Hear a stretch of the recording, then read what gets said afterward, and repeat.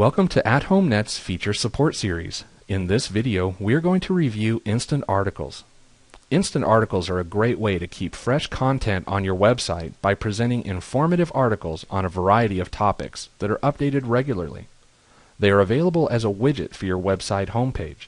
To get started, just click the Edit Page button in the top right corner. Now click the Add button to choose from a list of available widgets. We'll select Instant Articles and then click Next.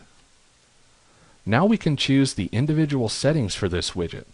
We can update things like the widget title, the number of items or number of articles to be displayed here. Next we can choose to list random articles from the categories that we select, or just the most recent articles from those categories. Next we can choose our categories. We can choose an individual category, or multiple categories, whichever we prefer. Next we'll choose the widget style.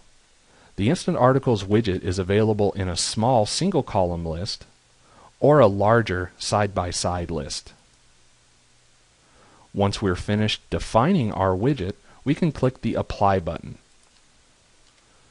New widgets are placed at the bottom of the page, so you may need to move it into a new location.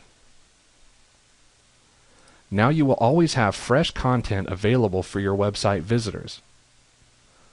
I hope that you have enjoyed this training video. You can view our other training videos online at www.youtube.com/AtHomeNet.